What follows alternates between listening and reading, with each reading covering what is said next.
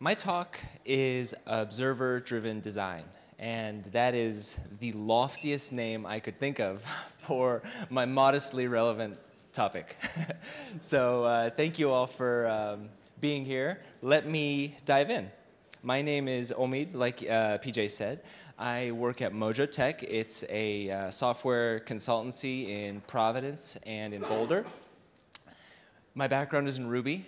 And we've basically spent the last year doing research and development in Elixir, which I'll share an anecdote about later. But we finally got our first client project in our first greenfield in November, and it was with Phoenix. And so we're proud to finally be using the tech that we have enjoyed playing with for so long.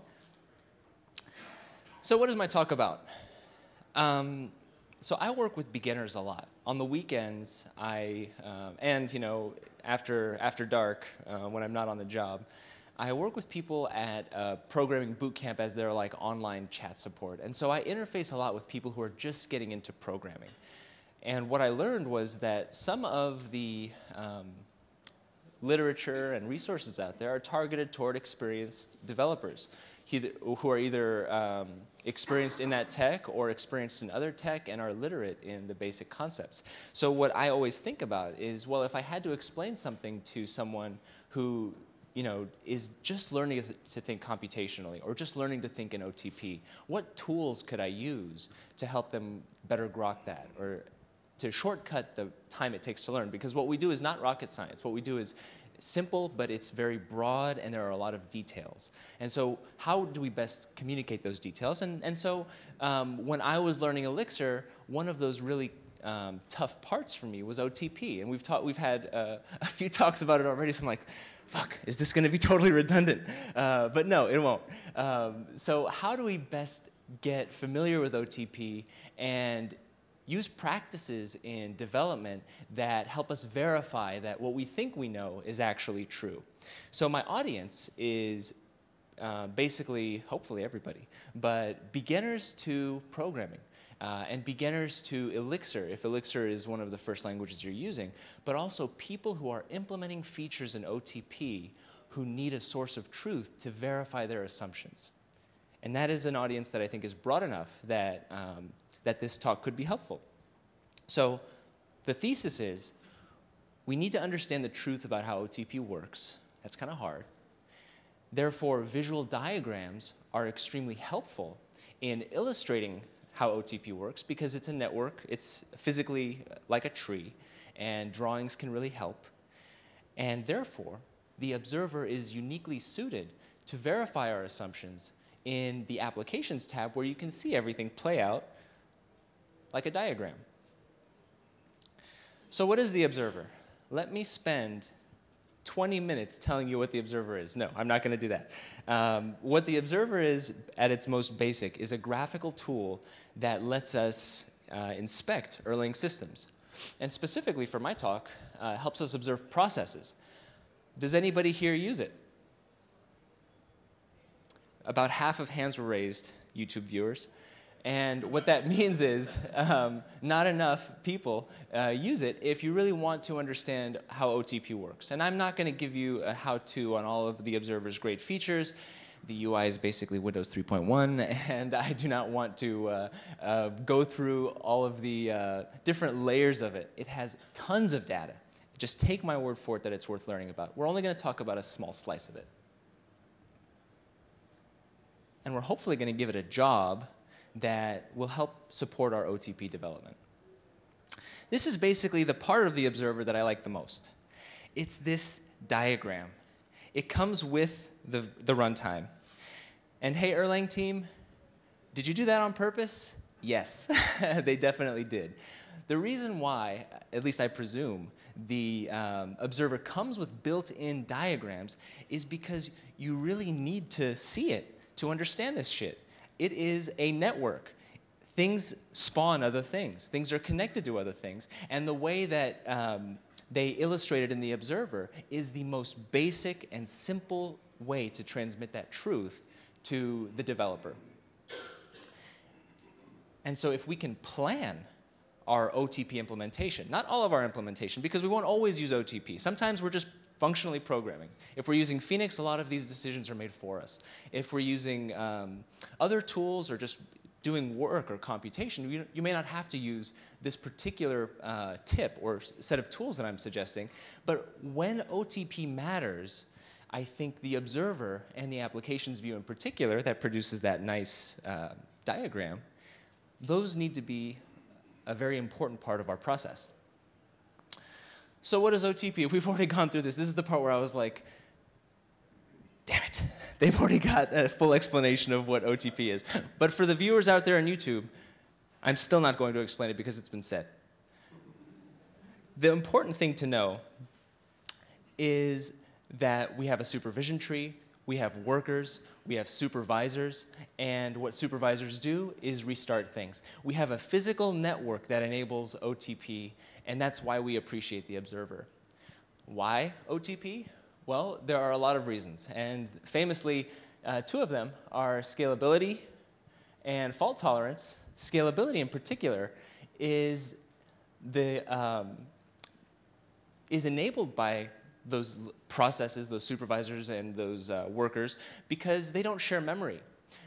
And that means that there's no single point of slowdown for state or information. They contain their own state. They are garbage collected individually.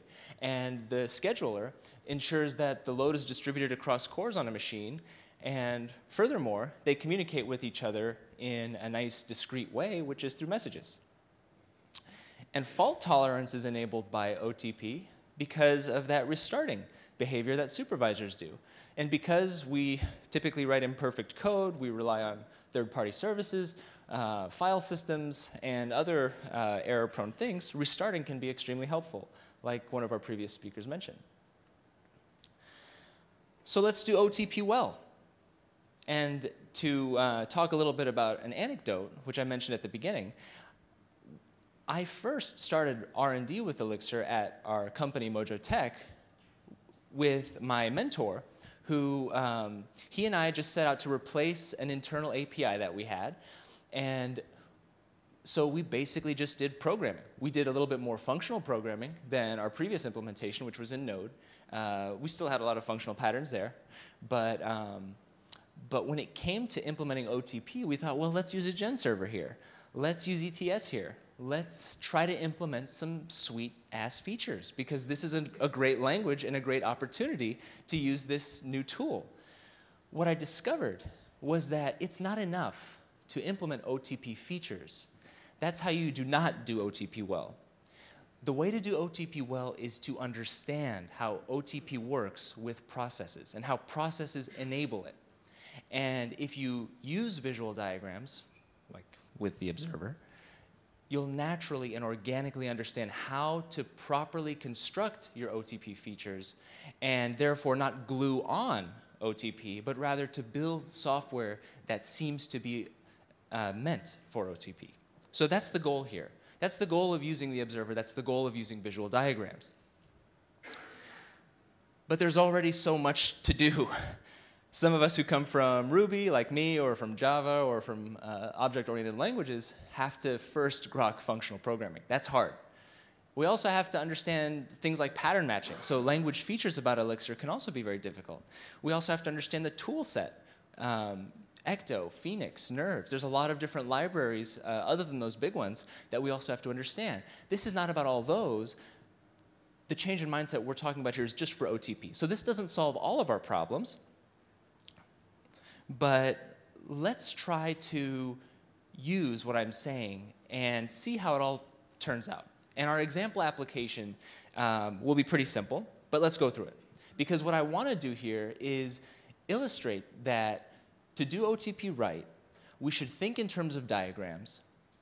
The observer gives us a source of truth in the form of diagrams, and that can help us enter a virtuous cycle of development. So let's start with an example idea of an application, or at least a very narrow slice of one, and see how well, or see how this process that I'm proposing would actually work in practice. Okay, So let's say we have a synchronous process that needs to validate users. This part of it is important. Let's say we've got some kind of HTTP interface where people are, we're receiving payloads of user information, and if that user information is valid, we'll go ahead and persist it and spin off 2 jobs, a welcoming email and login entry in analytics. These are third-party services, so it's an opportunity for us to do things asynchronously and also perform throwaway work, which we don't care what the return value is, or we don't want to wait for the response. We just want to dispatch these things and proceed. Excuse me. So, how should we implement this? One of the inner monologues I had when planning this talk was, to what degree should I involve the audience? And so I was thinking, there are some people who took time off of work, who traveled long distances, and actually sat down to honor me with their audience and to listen. And then there are the sons of bitches, frankly, who are just going to watch this on YouTube. And even though I love them, and I have been them, I want to ask you guys, in what way would you use OTP to do that basic task of our application, which is to synchronously validate and persist the user, but then spin off these 2 jobs? So who would like to make a suggestion? And I'll repeat it back into the microphone, so if your voice is soft, you don't have to scream or anything, but please, raise your hands. Colorado shirt. Cameron. I don't know. I think of first a supervision tree based on how the various gen servers interact with each other and what their dependencies are, and then group them based on that. So Very good. So perhaps, his suggestion was, let's have supervised gen servers handle this work, and to group them, if you will, right, and in terms of what their job is. Other suggestions? Using different abstractions, maybe not gen server, maybe something else in Elixir. Adidas jacket. Glasses. My friend. Yes. Make a suggestion.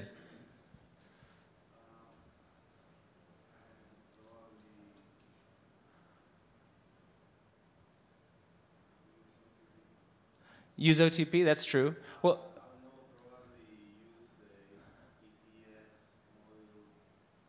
sure. So he suggests using ETS, and for state, that's a great idea. Because if these jobs do fail, let's say we want to have ETS to preserve their state. Let's say if we have to restart the emailer, we've got some of that user data in our ETS table. We can look it up just in case something fails, just in case Bamboo is down or SendGrid is down or whatever the case might be. One last suggestion. Who else would have an idea about how to implement this? Glasses, red shirt, hoodie. You. Go for it. Give us a suggestion. Yes, eye contact is the most dangerous thing you could do right now, all right? Make a suggestion.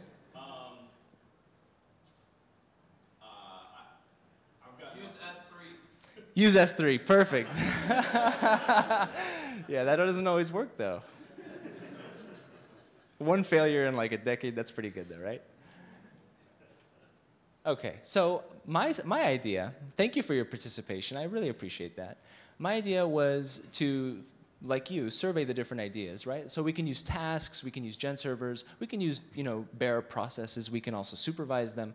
But here is the diagram I used, which was my mental proof of concept, to illustrate what I think could handle this basic, the supervision of this email job and the supervision of this analytics job, which was that we've got this application supervisor, it will start the email supervisor, it will start the analytics supervisor, and each of those respectively will spin off their job when that user's valid information comes through. And so the important things to illustrate would be the supervisors, the workers, their hierarchy, and how we spawn them.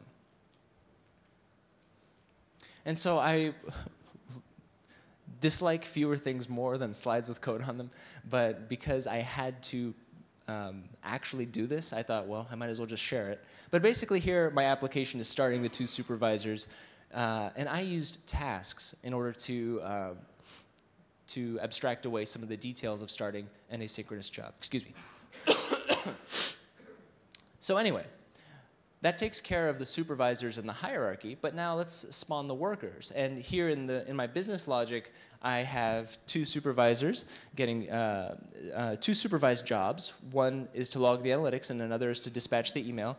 I had the distinct privilege of working with James Fish, or listening to him during his workshops yesterday, and so I got some of his input about this. And of course, we want more robustness than what you see here, but at its most basic level, let's just see if we can implement something like what our diagram has illustrated. We've taken care of the things we need to do based on our diagram, which was take care of the supervisors, the workers, their hierarchy, their relationship to one another, in other words, and spawning. So how does it look in the observer?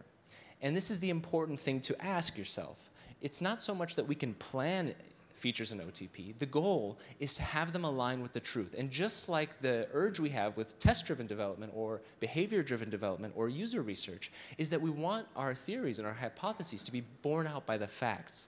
And the observer gives us that distinct benefit. And so in the top half of this image, you'll see that in the application's general state, you have the properly spawned supervisors for the analytics and for the mailer. And with the help of some timers, you may be able to slow the observer down and see that the jobs get created with that same hierarchy that we had in mind when drawing our diagram. So we did it. In truth, in coming up with this talk, it actually took me several tries to not only come up with the right diagram, but also to have the observer do what I wanted it to do. And in reality, it's not so much about making the processes in the observer do what you want them to do, but it's knowing what the best practice is in OTP, seeing what that looks like, and having our mind work more and more in line with that actual reality. But what are some other things we might need to illustrate? Several things. And this is where I'll ask for your participation again. So we have supervisors, we have workers, we have basic hierarchy and spawning. What else might we want to illustrate if we are to diagram things well? Ideas? Your eagerness is impressive. Sir? Message queues? Excellent. So if we want to implement a particular strategy, let's say about our message queue, where you know, one thing that we want to be concerned about, let's say, is that if this process goes down, we want something about received messages to be handled in some way or other. That's something we should illustrate. What else should we illustrate? Excellent. A supervision strategy would be extremely helpful to illustrate when we diagram too. And it doesn't always affect every feature, but sometimes the difference between those supervisor strategies can be crucial. And for those of you at the OTP workshop yesterday, we saw specific tests that put our software through the rigors and exploited the different benefits of different strategies. Excellent. What other things should we illustrate? Sir? For the REST strategy, the order in which they're starting out the three. Excellent. Time is very important to illustrate in our diagrams, because when one child is younger or older than another, it can have consequences for how we do communication among processes. Other suggestions of things we need to be able to illustrate? Sir? Which things are communicating with which? Very good. So when it comes to proximity among processes, and proximity not in terms of like how they're spawned physically and physically their connectivity to one another, but proximity business-wise, who needs to talk to who, and which processes need to be up together or down together or what have you. That's very important to illustrate too. Other suggestions? That's very good. That's good enough. Among other things, we need to illustrate monitoring, linking, time, relationships, supervisor strategies, restart strategies, and failure propagation. So these are all things that are super hard to understand, but are very easy to illustrate, and physically, if we see them in a diagram, they're relatable. So as a tool for enhancing our understanding of OTP and making sure our practice of OTP is improving and getting better with time, we have ways of illustrating these things in the observer, and we should include them in our diagrams that we have verified during the course of development. So the virtuous cycle that I keep referencing, and we're getting close to the end of my talk here, so I thank you, but the virtuous cycle that you'll enter by using a source of truth in any form of development is that more and more your beginning thoughts look closer to the end result of your good code. And with test-driven development, you see this by thinking about your API, by thinking about inputs and outputs. With OTP, it's a little bit more complicated. It's not as easy as running something through a test and making sure it comes out okay. So we have to use the source of truth that we've got. And our runtime ships with this uniquely useful diagram in the observer that allows us to come up with a plan or a hypothesis for how we think OTP should work for us, verify it in the course of development, and modify the model or the diagram that we drew as we go forward. And ultimately, to teach us as a learning tool for ourselves, because OTP is new to many of us here, how OTP really works. Thank you. My name is Omid. I appreciate your time. Thank you for participating and for humoring me. We are hiring at Mojo Tech, like PJ suggested I should announce, but thank you very much. The next speaker, Josh, come on up.